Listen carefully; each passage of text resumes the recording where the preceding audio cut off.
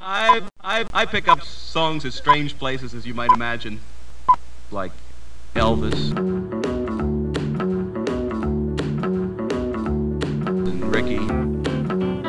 Hello my creative earthlings! This week we go a little back. My girls and I decided to do a small 50s inspired photo shoot, and I thought I'd make some rockabilly inspired accessories for the occasion. All of these DIYs are very simple and easy to do, so definitely keep on watching. We're going to start with a cherry skull color pins. Flatten down a ball of red clay using your palm. Shelby. When you get it to the desirable size, pinch it on one side to create the skull jaw. Turn to the left when I say T. Turn to the right when I say ha.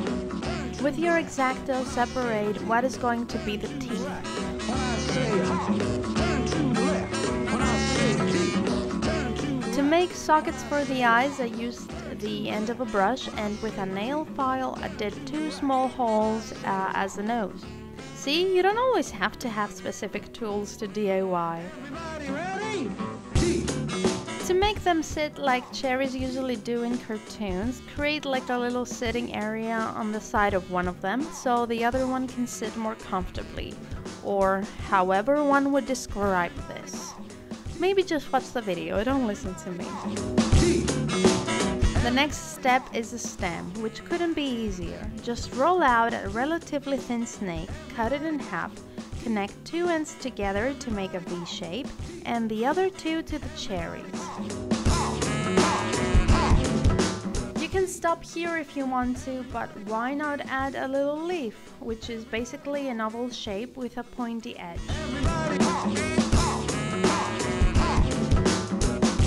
At this point you can add the eyes to the sockets we made earlier, and it's up to you to add any details you want.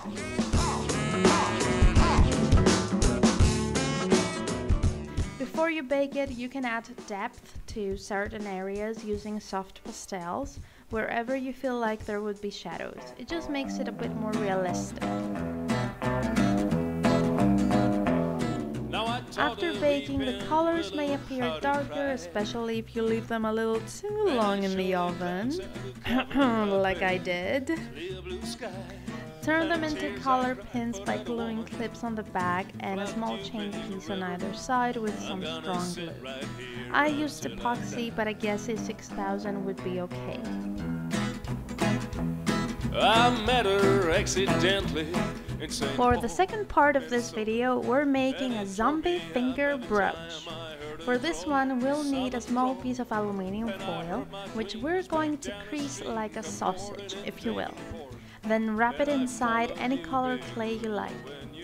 And now you must have something like this. On one end of the, as from now, clay sausage will be the nail, and on the other, the little finger bone. To make the nail, create an oval crease and maybe remove some clay from underneath to make it look like it exceeds the finger. On the other side, you want to chop some pieces off neatly to make it look as if it was torn apart. Ooh, spooky! To attach the pin on the back, secure it with an extra piece of clay and smooth it down. Now won't you batter down by Baton Rouge River? For a more realistic finger, press on a few lines where the joints would be. Next, take a longish piece of white clay and completely cover the gap on the other end. Press it well for a strong bond. To make the bone, separate the tip in 2 and round them up a bit. Make lines to add texture and paint with soft pastels for shadows. After baking, you can paint the nail in the color of your choice. I did a coat in white to create a blank canvas, and then with some regular nail polish I did a coat in purple. For our last DIY, we will be making a pair of heart earrings. take a bead of clay, flatten it out, and pinch on one side. On the opposite side, cut a little triangle, and just like that, you have a heart. And the tears I cried for that woman flooded you big river. I'm gonna sit right here until I... Now let's add a little banner for some extra rockabilly flair. Roll out some white clay. Before you start cutting, measure on the heart to make sure it fits. Then sketch a banner and cut it out. For reference sketches, you can check the links in the description. And I followed you, big river, when you called. Now take the guitar. Now, as I said, mine got a tiny bit burned, so the color turned way off white, but nothing that a little paint can't fix. Now, with a very small brush, I wrote rock and roll and love on each one of these. A tip for never running out of room when you have to write something in a very small space is to start from the middle. She just walked up the block. Now seal everything with glaze and you're done.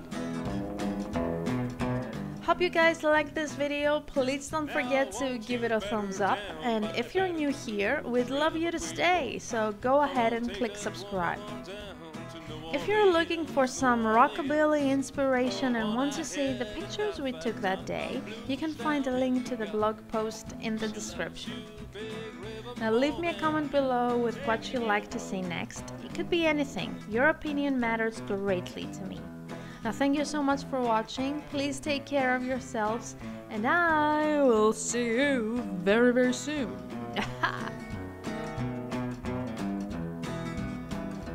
Now I talk